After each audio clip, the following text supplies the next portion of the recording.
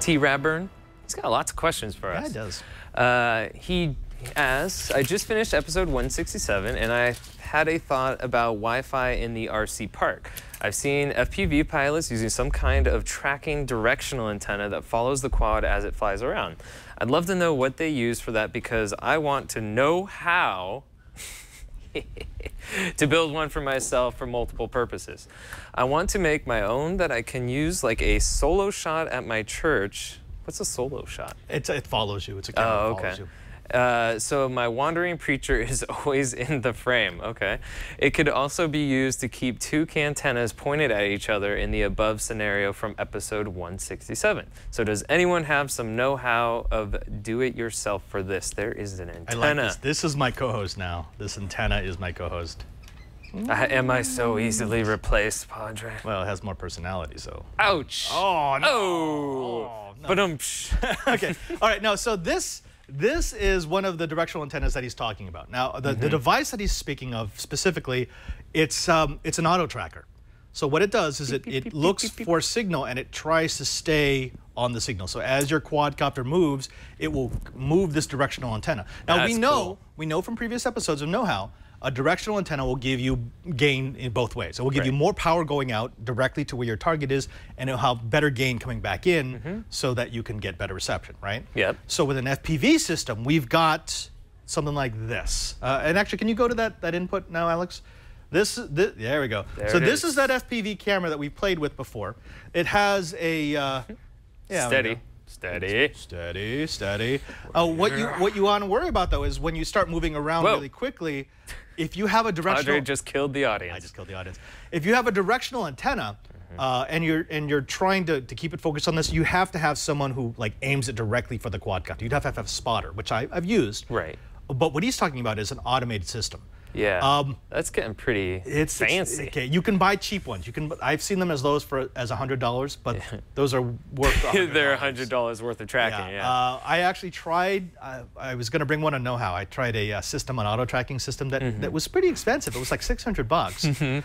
And the worst thing though is when it lost signal. Yeah. It would do this thing where it would like swivel the servos all the way around, try to reacquire. Start freaking out. Yeah. And it would only take 3 seconds to reacquire, but that's 3 seconds that I can no longer see what the craft is doing. And that feels like eternity when you're doing FPV. You rip the goggles off. Oh, where am I? Oof. And remember, it's disorienting because when you rip the goggles off, the chances are you are not looking where the quad is. Right.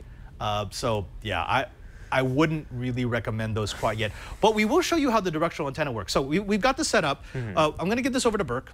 Burke's going to walk away from us for a while. So we've got it. Trip.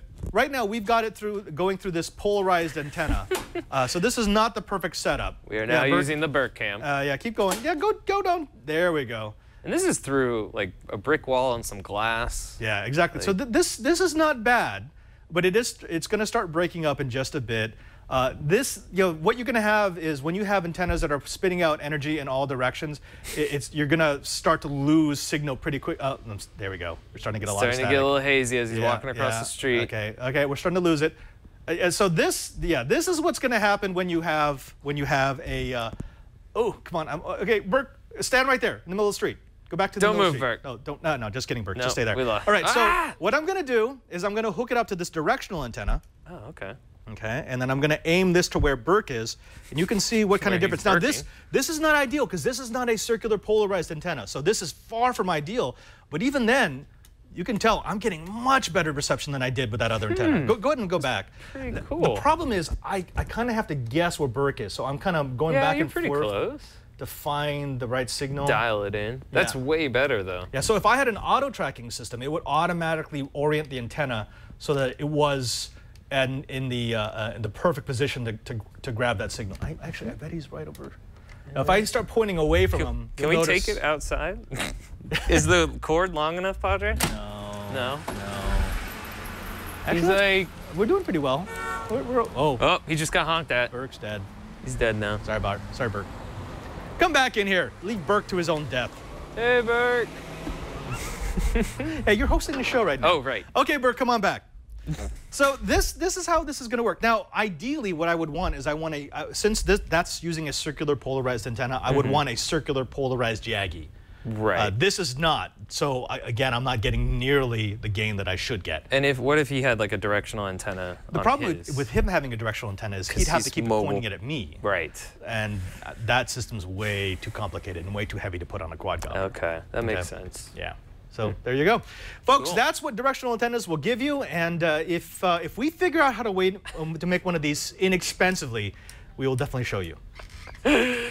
Yeah, hold the camera steady. Andre or Brian, open the door for Burke, please. Oh boy, man. Okay. All right, I'll grab it. Yeah, if Burke gets run over right now, does he get compensation? All right, see you later, Burke. Bye bye. You know, I will say that we're not letting him back in the building. That looks pretty dang good. Not bad. Hold on, wait. It makes me want to fly my quad again. Oh, the one I'm never going to give back to you? Look, that's super solid right there. I mean, look at that connection we have. If you fly your quadcopter right next to yourself, you'll get really good links. That's solid. Bleepler says, better yet, just cheat and up the broadcast level. The problem is that transmitter is on the quadcopter, so you'd be sucking down a lot of power to up the broadcast level. So I don't know if you want to do that. All right, I'm going to kill it. Why? Oh. Why do you always want to kill my fun? That's my job. Yeah, that's true. Yeah, okay.